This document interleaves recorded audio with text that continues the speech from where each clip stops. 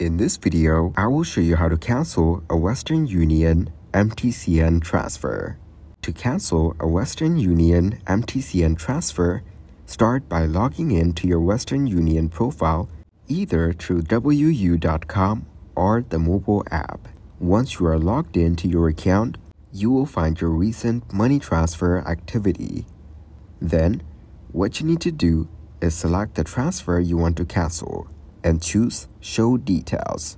If your transfer is eligible for online cancellation, you will see a Cancel Transfer link. Now, click on it and follow the instructions to cancel your transfer. If you don't see the Cancel Transfer link and your transfer hasn't been picked up or deposited, reach out to customer care for assistance with the cancellation process. So that is exactly how to cancel Western Union MTCN transfer. Thanks for watching, leave a like and subscribe.